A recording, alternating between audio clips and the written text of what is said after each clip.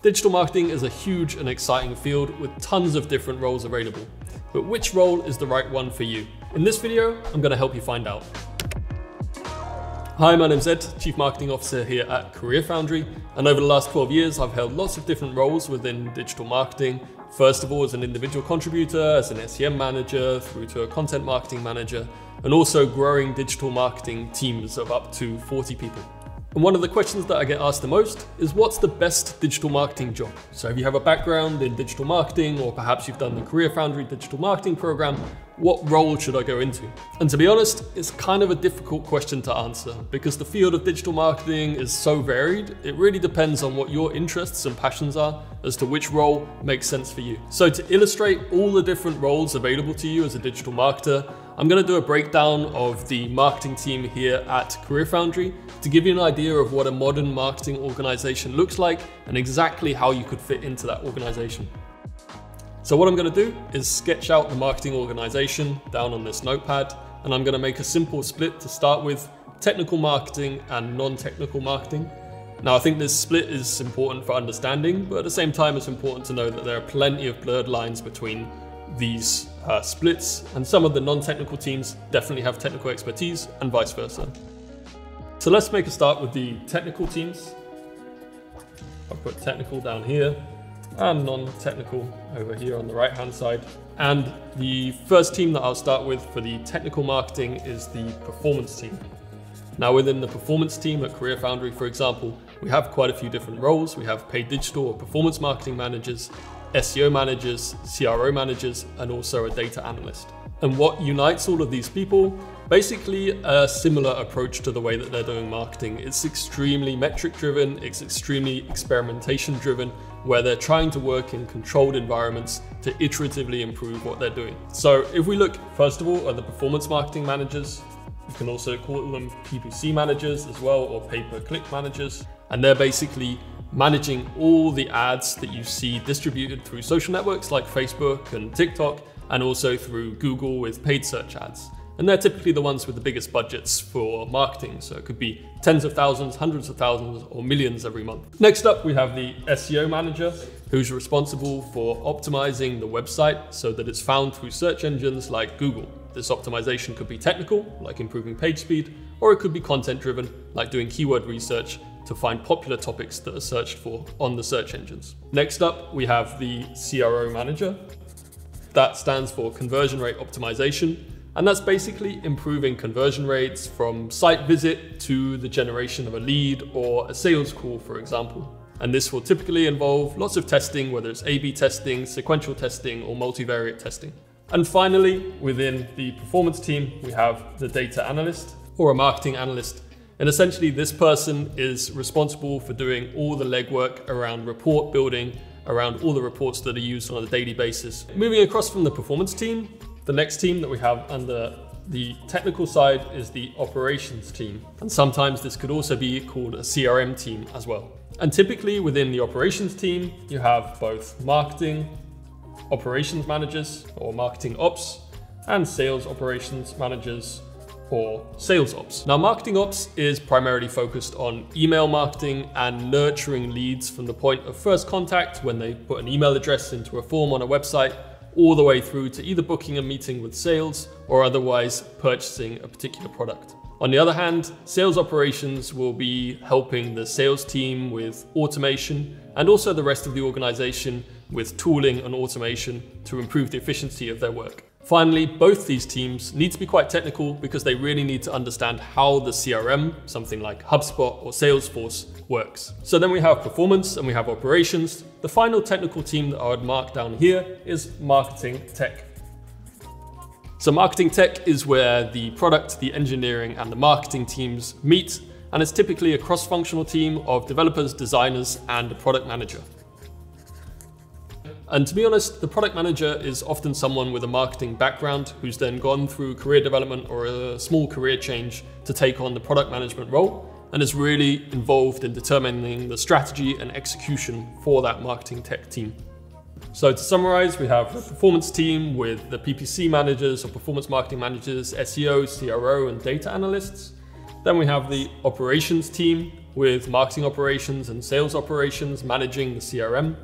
And then we have marketing tech, which is essentially responsible for the marketing infrastructure. So though we have the technical side of the marketing covered, now let's move over to the non-technical side. So the non-technical side is probably the thing that you think of first when you think of digital marketing or marketing in general. It's all about copywriting and content production, and to some extent content distribution as well. So first, within the non-technical side of marketing, we have the editorial team, could also be called the content marketing team. And this team typically consists of writers or editors or content marketing managers.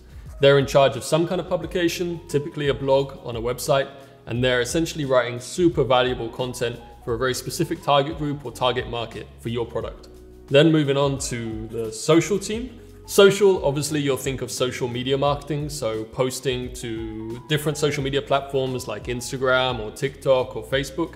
Nowadays, I think social's gone a little bit further, and in the social team at CareerFoundry, for example, we also have content producers that really focus on video production. So under here, I'll make note of the social media managers and also the video producers or videographers. And finally, within the social team, we have the events managers. And the events managers are really managing the synchronous content, where the video producers and social media managers are more focused on asynchronous content. And the synchronous content means live experiences where people can build up a proper personal and personalized connection to the brand. So moving on from the editorial and the social team, we have next the creative team. We often talk about the creative team as a kind of in-house agency. So they're the team that's really tasked with building out the advertising materials that we use on, for example, the performance marketing channels, but also the array of different marketing materials, whether it's brochures, leaflets, all those kinds of things are being generated within the creative team. And who do you need to do that? Well, you first of all need a copywriter. And this copywriter is probably specialized in short form copy, so slogans and ad copy, that kind of thing. And next up, we have the designers. And these might be typically marketing designers or designers with a graphic design background that have then gone through their own digital transformation. And then finally, you have another video producer or videographer, and that video producer is also focused on generating ad creatives, so perhaps short form video in order to be distributed on Facebook or TikTok, for example, as advertising material for the company. And then moving over to the final team that we have on this non-technical side, we have the brand team. And the brand team can consist of a brand strategist and a brand manager and a product marketer. So how are these roles different from one another? So the brand strategist is working very high level, potentially with senior leadership and the C-level, to figure out the narrative and the story of the brand and how to communicate this best. And then we have the brand manager, and they might potentially be involved much more in the project management of the communication of these different aspects of the brand. So they're working typically with the creative or performance teams in order to project manage the release of these campaigns on a timely basis. And all of these roles will be heavily involved as well in brand research. And the final position that we could put under this umbrella of non-technical marketing is PR. And PR sometimes sits within the brand function, but can also sit much closer to C-level and senior leadership. PR is all about seeding stories and opinion pieces in popular publications in order to build trust for the brand. So in summary, on the non-technical side, we have the editorial team, with the writers building up organic traffic to the website.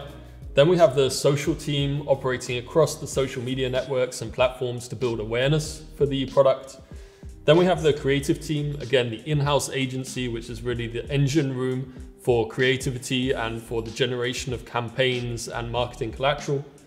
Then we have the brand team, which is operating to tell the company's narrative to ensure consistency across all the assets that are produced and to do the research which drives these campaigns. And then we have the PR function as well, as I said, could be in the brand team or outside the marketing organization, which is building up awareness through coverage in the press. And just to reiterate, because I think it's super important, even though we've made this split between technical and non-technical, accomplished marketers are going to have a good mix of both skills. So if you take the marketing ops manager, or the email marketer, for example, this person might be quite an accomplished copywriter, authoring their own emails, but also managing the technical side of segmentation, sending, and also managing the CRM. And for me, this is the most exciting thing about the field of digital marketing and why it's so dynamic. It perfectly merges the creative side with the analytical side. And to be an accomplished marketer, you have to have a really good understanding of both. And it has the added benefit that no day is the same. So if that spiked your interest in any of these roles within digital marketing, I really recommend that you check out the CareerFoundry Digital Marketing Program. It's one of the most comprehensive marketing programs out on the market, and it will give you the level of knowledge necessary in order to succeed in any of these areas of marketing, whether it's on the technical side or the non-technical side. Not only that, but throughout the entire program, you'll be mentored by your own team of industry experts. And if you're interested in finding out more about the program and building a career in digital marketing, then check out the link in the description below. And if you have any questions about any of these roles, just drop a comment in the comments section or get in touch with the program advisor at CareerFoundry. So that just about wraps it up for this video. If you want to learn more about digital marketing and how to succeed in this field, I really recommend checking out this video just here. Otherwise, I hope you've got a really good understanding now of a modern day marketing organization and exactly how you could fit in and exactly the kind of direction that you want to go into. So with no further ado, thank you very much for watching, and I'll see you next time.